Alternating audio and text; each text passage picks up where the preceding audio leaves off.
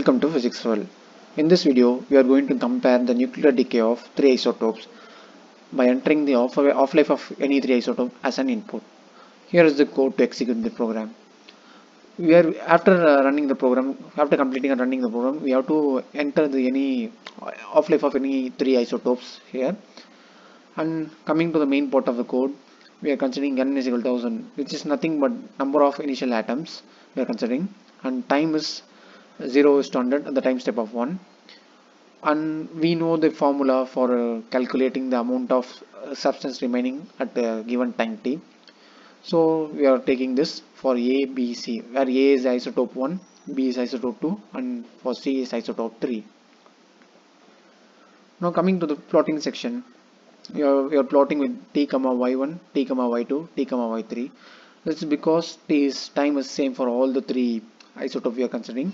So we are taking t x in x-axis as constant, same. Now title is we are comparing the nuclear decay of three isotopes, and x label we know that that's time, and y label amount of substance remaining. Now if we run this program, we will enter the isotope.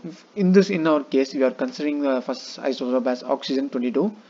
We already know the half-life of oxygen 22 is 2.25, and for the second isotope we are considering in our case carbon 10, which has a half-life of 19.29, and third isotope as nitrogen 17, which has a half-life of 4.173. If we run the program, enter, we'll get the figure. In this graph we can compare the nuclear decay of three isotopes. In our case, we consider isotope 1 as oxygen 22, and isotope 2 as carbon 10, and isotope 3 as nitrogen 17. Isotope 1 is in yellow, and isotope 2 is in magenta, isotope 3 in cyan green. Now we can compare the nuclear decay of three isotopes. In our case, we have taken this isotope.